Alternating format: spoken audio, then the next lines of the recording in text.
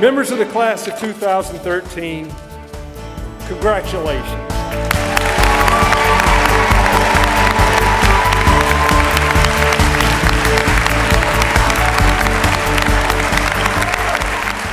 I'd have to say my favorite thing about Charleston School of Law is the quality of students that come to Charleston. You know, I felt like not only was I learning from professors, but I was learning from my fellow students as well. Being on the Child Advocacy Board was a huge part of my law school career, and I think it really changed and molded me the most in comparison to anything else I was involved in. Being here at Charleston Law, it gave me the opportunity not only to become a passionate student, but now that I've actually made it to graduation, to become a passionate professional. I would remind our graduates that they're part of a community, not just their classmates, but other alums and faculty and staff who are all interested in their success. And I would encourage them to reach out to others as they're starting their careers and remember that there's a whole team of people that's pulling for them.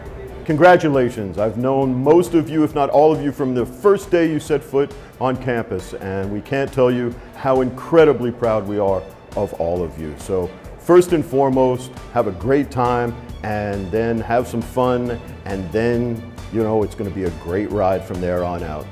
The best advice I can give you is take the skills that you have, the talents you have, and now find your passion. Find something using those talents and skills that you can feel passionate about. And if you do that, you're going to be a success. So good luck and congratulations.